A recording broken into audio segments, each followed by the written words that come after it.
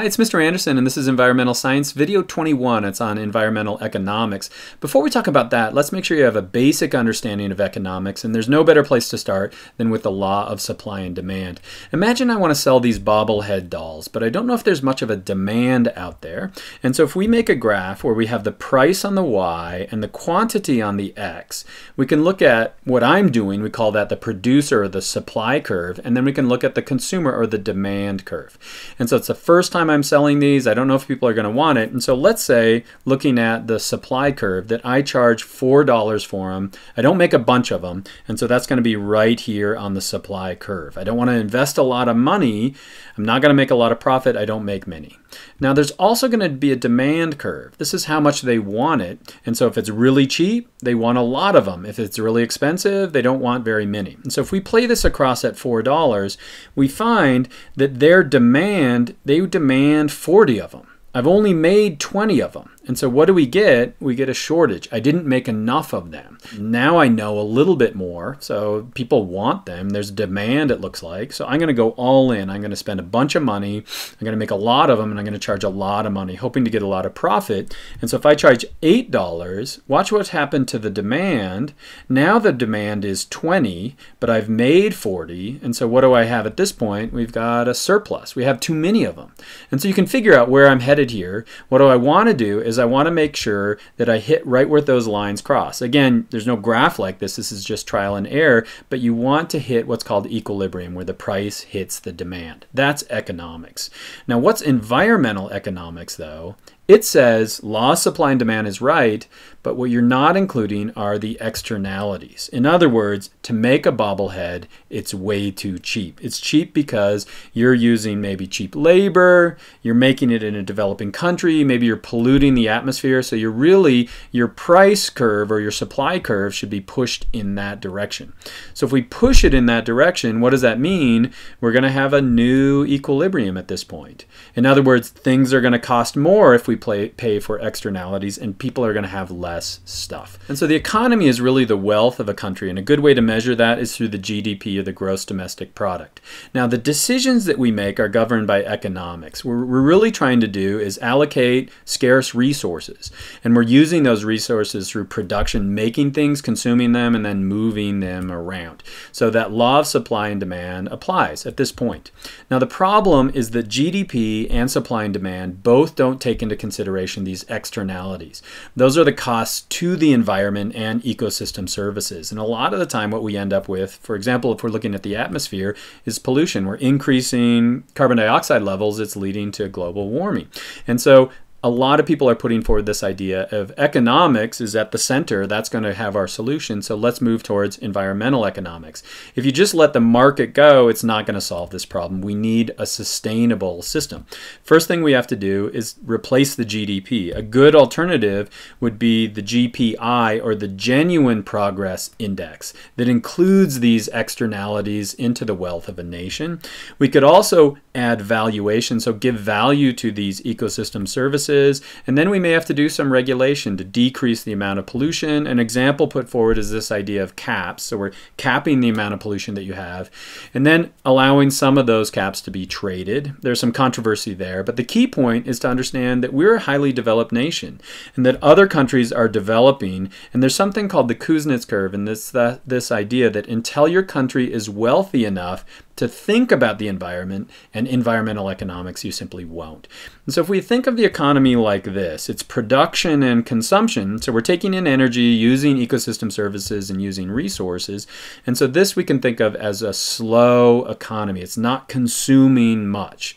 This would be an economy that's consuming more energy, more resources. And so a good measure of that is going to be the gross domestic product. How many things are you producing and therefore consuming?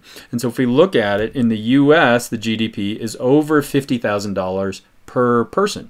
But there are going to be certain areas where that number is going to be less than 2,000. So we see that same thing of developing versus developed nations.